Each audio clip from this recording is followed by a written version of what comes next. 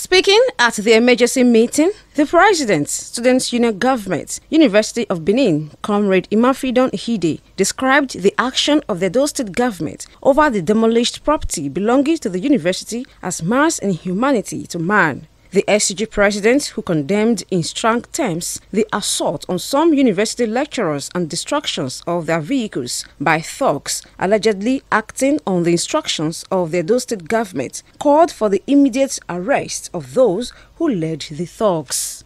We are only making peaceful protests to message home our demands. We had expected the state government to respect the rule of law and teach us by example. On the comrade bus set ablaze in front of the university main gate during a protest on Wednesday, Comrade Ihide absolved students of the university of setting the comrade bus ablaze, adding that the action was perpetrated by hoodlums who hijacked the protest. He demanded that Edo State Government should compensate staff of the university whose houses were demolished and warned that no further action be taken against UNIBEN property pending the determination of all pending cases in courts.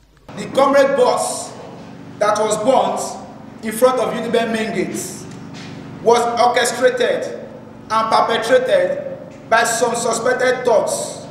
We are students, and as a result, we are scholars. By no means should anybody interpret us to be hoodlums. The meeting had in attendance executive of the Students' Union Government, Roslyn Evorame, reporting.